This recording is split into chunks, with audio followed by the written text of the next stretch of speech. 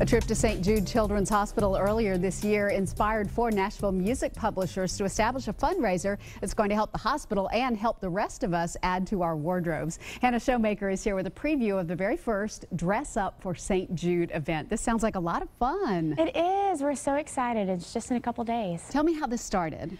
Well, last October, St. Jude provided us with the opportunity to travel to Memphis to actually visit the hospital, which was really cool. And we came back so inspired. It's such a beautiful place and just has such innovative technologies. But I think we were really inspired when we got to the music therapy department.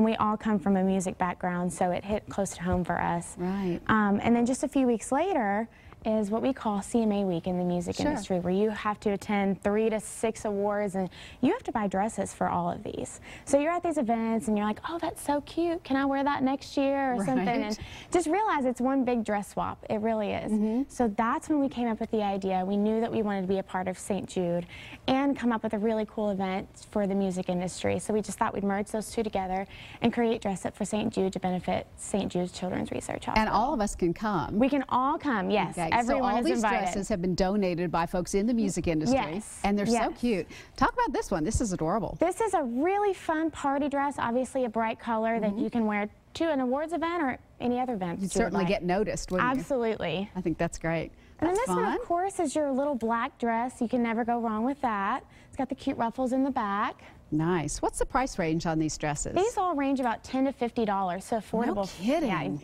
Yeah, wow. We all love a good bargain. That's cute. Great, flashy if you want to be, you know, Shania Twain or something. Yeah, you could, couldn't you, with that? And then this one is Betsy Johnson.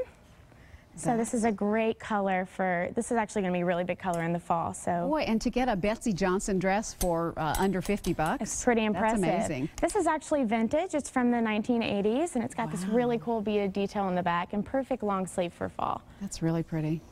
This one's actually brand new. It has the tags on it. That's kind of nice. Yeah, so Nobody's that's ever a worn bargain. it.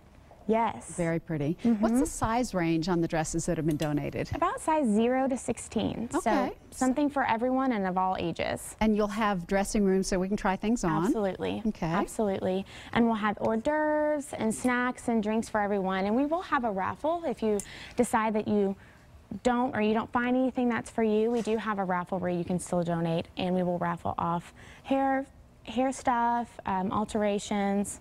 So something for everyone and of all ages. That's so fun. That'd be a great New Year's Eve dress, wouldn't it? Yes, it would. Yeah, I mean, we've got to start thinking about all those holiday occasions, too. If you need something long, I love We this. do have several long dresses. This is BCBG, and it's just a classic. It really is, and it's so much prettier on, too. Okay, great. So where is the event?